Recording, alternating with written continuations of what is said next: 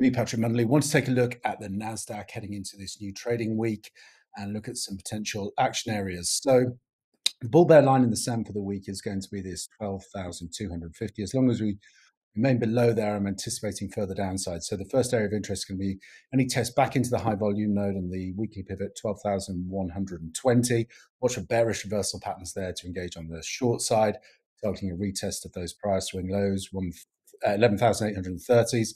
Then as the 11,900s acts as resistance, we're looking for a downside extension, ultimately targeting an equality objective now and monthly projected range support 11,450. 11,370 as the downside objective.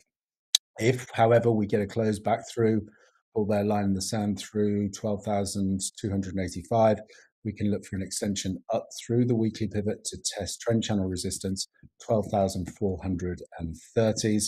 And then if we get through there, the invalidation point 12,487. But for now, focus to the downside. As always, traders, plan the trade, trade the plan.